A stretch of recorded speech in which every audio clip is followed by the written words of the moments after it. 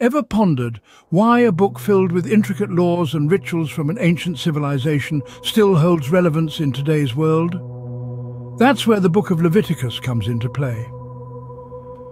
Welcome to a deep dive into this enigmatic book of the Bible. We begin our exploration with the first verse of Leviticus.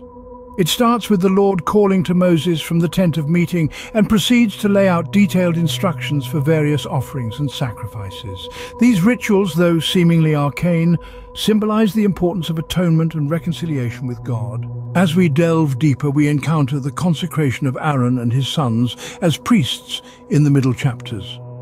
This marks a significant climax in Leviticus, signifying the establishment of a holy priesthood. It underlines the need for a dedicated set of individuals to mediate between the divine and the human. The book progresses to introduce a wide array of laws concerning purity, morality, and societal order.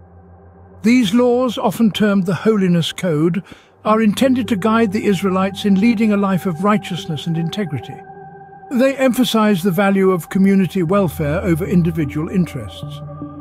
One cannot discuss Leviticus without mentioning the Day of Atonement, described in the 16th chapter. This solemn occasion is yet another climax, representing the collective repentance of the Israelites and their reconciliation with God. It serves as a powerful reminder of the transformative power of forgiveness. The subsequent chapters offer more laws and regulations, including the Jubilee Year concept, which promotes economic equality and social justice.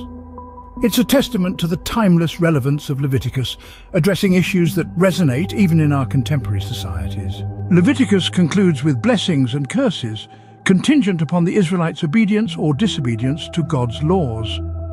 This stark contrast serves as a compelling moral lesson. Our actions have consequences, and living in alignment with divine principles yields positive outcomes. To summarize, the Book of Leviticus takes us on a journey through ancient rituals, climactic moments, and moral lessons.